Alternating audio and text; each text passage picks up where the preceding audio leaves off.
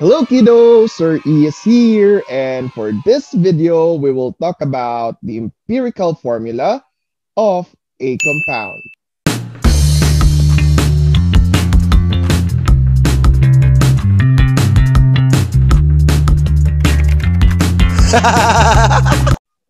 When a compound's percent composition is known, its formula can be calculated. If you haven't watched my video yet on percentage composition and how to compute it, I suggest to pause this video and watch it first so that you know how to do or calculate the percent composition of a certain compound. This will be helpful as well for you to visualize and understand how empirical formula is being calculated. The empirical formula for a compound is the formula with the smallest whole number mole ratio of the elements. We have to remember the following concepts.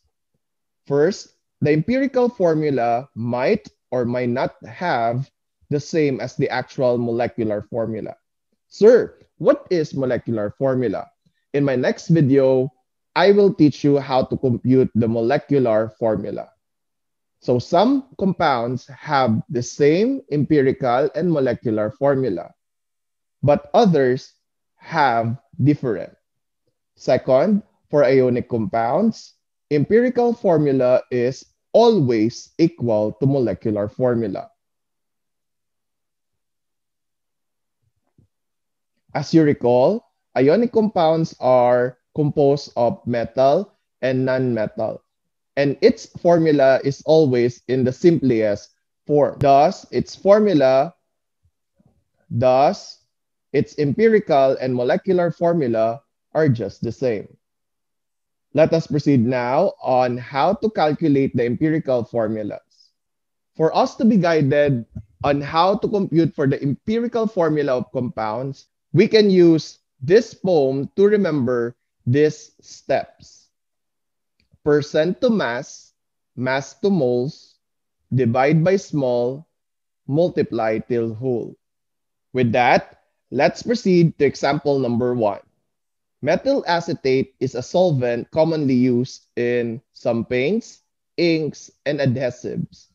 Determine the empirical formula for methyl acetate, which has the following chemical analysis: 48.64% carbon, 8.16% hydrogen, and 43.20% oxygen. Based on the poem that we have read, our first step is percent to mass. First, let's list down the given for carbon, hydrogen, and oxygen. But take note, we have to assume that the sample is equal to 100 grams. And with that, carbon is equal to 48.64 grams, while hydrogen takes 8.16 grams, while oxygen is 43.20 grams. And we're done with step number 1. Let's proceed to the next step. Step number 2, mass to mole. We have learned previously the conversion of mass to mole. And with that, we will apply this concept in here. So let's begin with the carbon. 48.64 grams times 1 mole over 12.01 gram. Always remember that 1 mole of carbon is always equal to 12.01 gram. Sir, where did you get the 12.01 gram? This is the atomic mass of carbon, and this can be found in the periodic table of elements. Then let's do the computation. And the answer is 4.05 mole. The same method or process will be applied to hydrogen and oxygen. You may pause this video and do the computation first. So we got this solution for hydrogen and for oxygen. And the answer for hydrogen is 8.08 mole, while oxygen is 2.70 mole. And we're done with the second step. Let's have step number 3. Divide by small. Having this answer from step number 2, the small there refers to the smallest answer or smallest small that can be found from the answer in step number 2. And the smallest there is 2.70 mole. With that, we will use this value to divide all the computed or calculated moles. And it appears to be like this. And the answer for carbon is 1.5. Hydrogen, 3. Then oxygen, 1. You have to remember that we want whole number ratios. However, the result of carbon is 1.5. So therefore, we need to proceed to the next step, which is multiply till whole.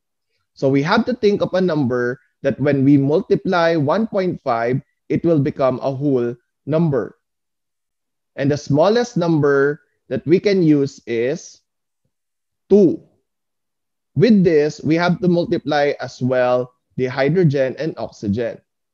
And the result for carbon is 3 for hydrogen, 6, and for oxygen, 2. With this, we can now determine the empirical formula of methyl acetate. And its empirical formula is C3H6O2. And we are done with our computation. This is a bit long process, but with the guide of the poem or these steps, you can easily follow the process. This time, it's your turn. I have here 2 drills or 2 questions for you to apply what you have learned about the computation of empirical formula. Once more, just follow the steps. Percent to mass, mass to mole, divide by small, multiply till whole. You have to pause this video and later, let's check your answers. The answer for number 1 is the empirical formula for ascorbic acid or vitamin C is C3H4O3. How about our compound X, which involves the elements barium, carbon, and oxygen? The correct answer here is BaCO3.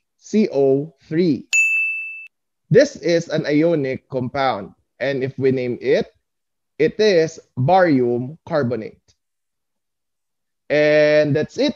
We are done. I hope you learned how to compute for the empirical formula of a compound. Watch my next video on how to compute for molecular formula. See you again and enjoy learning. Bye-bye. God bless. Thanks for watching. Please don't forget to like, share, and subscribe.